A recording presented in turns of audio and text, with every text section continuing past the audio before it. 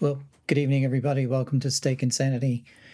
So, I can't believe I'm doing this, but I'm actually doubling down on the video that I made yesterday, and where I was talking about whether the carnivore diet makes your junk look bigger.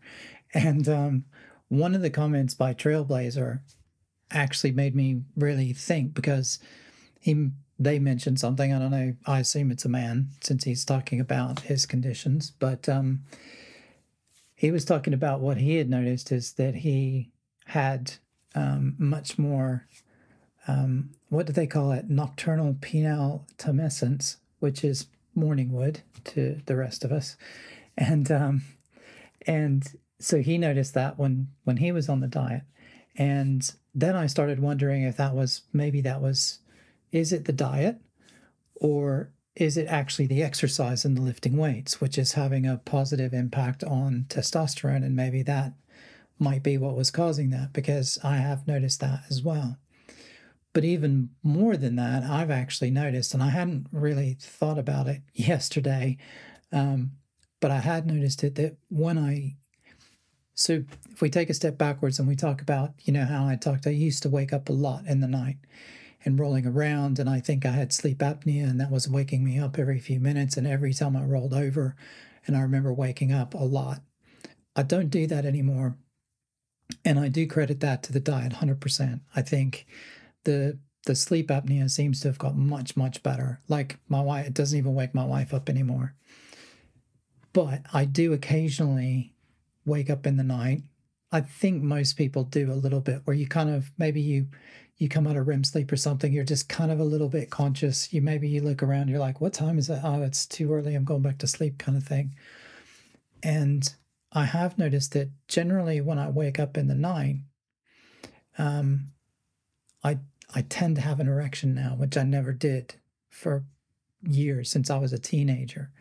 And so that then got me doing a little bit of research, because I also asked about the ladies out there, and I was curious to know if the ladies have something similar, and apparently they do. So there's male tumescence and there's also female tumescence. And so women will get an erect clitoris and sometimes some engorgement and that sort of thing in the vagina. So my question is, do women on the diet find the same thing? Is it something that if you've been on the diet and have you noticed any change? Have you noticed that it happens more often? Has it happened that it's never happened before? I don't know. I'm curious. I have no answer to this. I have, again, my sort of anecdotal evidence. I don't see a lot of people talking about this. And so I don't know if it's just nobody really thinks of it, or maybe nobody wants to talk about it because it's embarrassing or whatever, but I just thought, screw it, I'll talk about it. So now I'm really curious, and I've gone down this massive rabbit hole. And so yeah, I've done a little bit of research. So I guess if we're going to ascribe it to a side effect of the diet, then I would assume that it would happen kind of equally to men and women. So again, I'm curious to know if the women out there who watch this, is this something that happens on the diet? Is it something that you've found happens more often? And I wonder if it's tied to, if it does, I wonder if it's tied to testosterone, because if going on the diet and eating a lot more meat and having that can naturally increase sort of testosterone in men, then it must do in women as well. And I know women have a lot less testosterone than men, but maybe that's enough to have some side effects. I don't know. I'm curious. So this is sort of part 2 of the video yesterday. I don't really have anything else to report. I had a really good day today. Went to the gym again.